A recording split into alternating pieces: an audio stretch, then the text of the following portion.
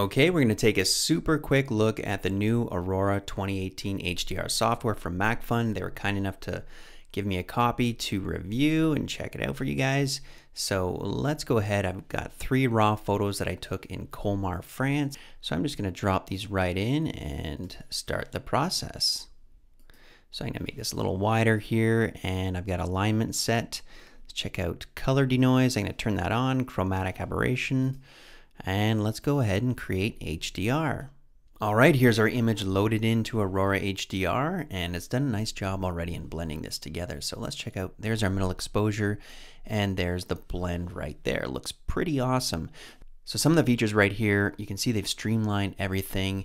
You kind of have some of the same stuff at the top, like before and after, and you've got crop, and here's your preset tab, and the categories, you can go find more presets right there. So there we go. So I'm going to close this down and let's get to it and start playing with it.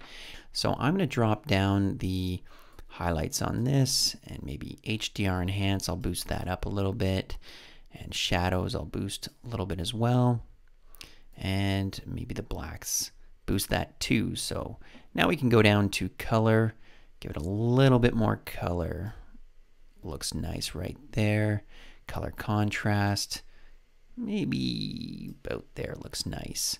Gives it that nice rich look. And HDR structure, just a tiny bit right there, and a microstructure. This is going to really affect details like in this wall here. You can actually see there we got a lot of detail there. It's getting kind of crispy around here, so I'm going to dial it back just a bit. And oh, that was the wrong one. Let's go right about there. That looks awesome. Okay, denoise, give that a little boost. And image radiance, this sort of gives it that mysterious look. So I'm going to give it a little boost there, and if it's a little too dark, you can actually brighten it up. Let's go right there, and I'm going to warm up the whole thing where that image radiance is. So I'm just warming up the image radiance.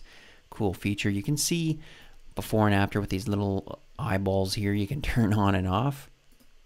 There's before and there's after, and that's just on the image radiance. And the polarizing filter, let's give it a shot. Maybe right about there. HDR details boost, and maybe I'll just go with the medium details. And that's sort of affecting that wall again, and sort of that stucco look, which I like, these old towns.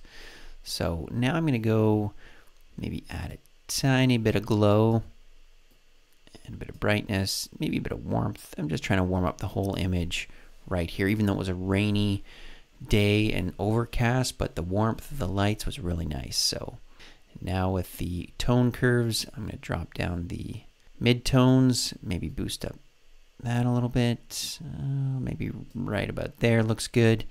And the saturation, it's looking pretty good, but let's go to luminance, and I'm going to boost up the orange just to give it a bit more of a glow right in there.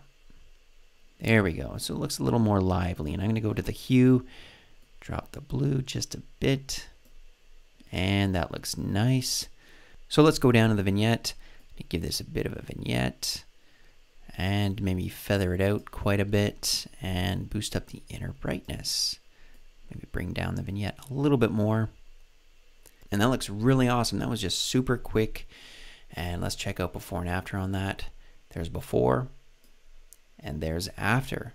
All right, I hope you guys enjoyed this video of Aurora 2018 HDR software. You can click down below to pre-order. It's released September 28th, and that's for Mac and PC, so that's pretty exciting.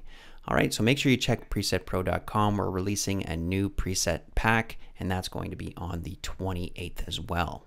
All right, hope you guys enjoyed the video.